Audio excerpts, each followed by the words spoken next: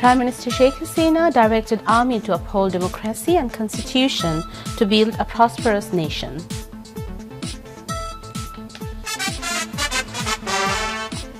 The High Court fixed Sunday to hear an appeal petition filed by BNP chairperson.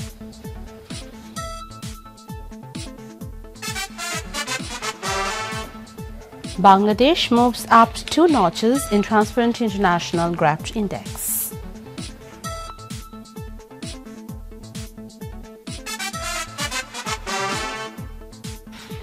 Assalamu alaikum. Welcome to MYTV News. I'm Shaila Haq with you in the newsroom today.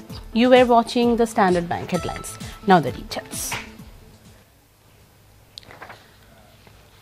Prime Minister Sheikh Hasina directed Bangladesh Army to uphold democracy and constitution and contribute more to building a happy and prosperous Bangladesh.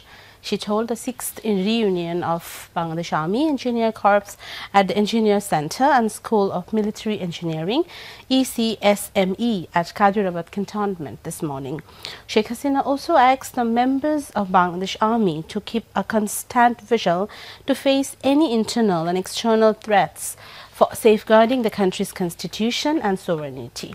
The Prime Minister added that government want to put Bangladesh on a dignified position of the world, and to achieve the goal, all will have to work together.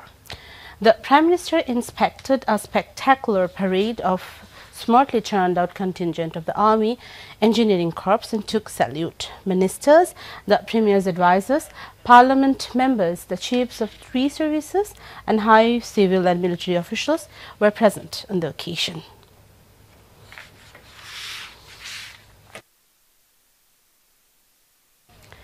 The High Court has fixed Sunday to hear an appeal petition filed by BNP chairperson Khaleda Zia that challenged her 5 years imprisonment in jail by a Dhaka's court in the SHARE Financial Trust graft case. Accepting the appeal, the bench of Justice MYTV and Justice Muhammad Shahidul Karim passed the order on Thursday. The hearing on bail petition of Khaleda Zia will also be held on that day. Earlier, the court set Thursday to hear whether the appeal by BNP chairperson Khaleda Zia will be heard or not after it was placed before a bench of Justice MYTV and Justice Muhammad Shahidul Karim. In the 1,222-page appeal, the BNP chief sought bail and prayed to the High Court to acquit her of the corruption charge after setting aside the lower court verdict. The appeal mentioned a total of 44 legal points to scrap the trial court verdict. Bangladesh has moved up 2 notches in the World Corruption Perceptions Index (CPI), said the Berlin-based Transparency International in a report published today. The study, which ranks 180 countries and regions using 2017 data, was released by the Berlin-based organization on Thursday. Bangladesh ranks 143rd with a score of 28, tying with Mauritania, Lebanon, Kenya and Guatemala. In last year's ranking, it was 145th out of 176 countries. Bangladesh's score improved 2 points from the previous year. Transparency International Bangladesh Executive Director Iftekharuzzaman highlighted several aspects from the report at a media briefing in Dhanmondi. He said, though it seems that Bangladesh has advanced 2 spots, it should not raise hopes.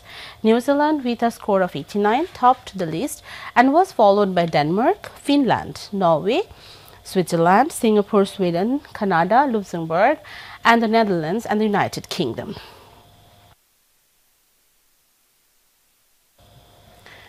The Supreme Court Appellate Division has postponed a hearing of the appeal by the Election Commission against the High Court freeze on the Dhaka North City Corporation by elections for mayor and councillor seats.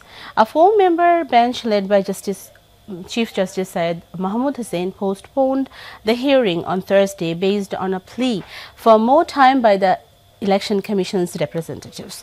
The plea was made by advocate on record Muhammad Ashrafuzzaman in the absence of EC senior lawyer Fida M. Kamal. A High Court bench passed the stay order on Jan 17th, halting the elections for 6 months after 2 Union Parishad chairmen filed petitions. They issued a rule asking why the Election Commission's schedule for the mayoral by-polls and councillor elections in the new 18 wards should not be declared beyond the legal purview. Music director Ali Akbar Rupu has passed away at United Hospital in Dhaka at the age of 57. He breathed his last at 12:40 p.m. on Thursday. Ali Akbar was admitted to a private hospital on February 12 after his health conditions deteriorated severely due to both heart and kidney complexities, and he was kept at ICU. Rupu was suffering from coronary problems for more than 2 years. In 2015, stent was implanted on his heart at the hospital.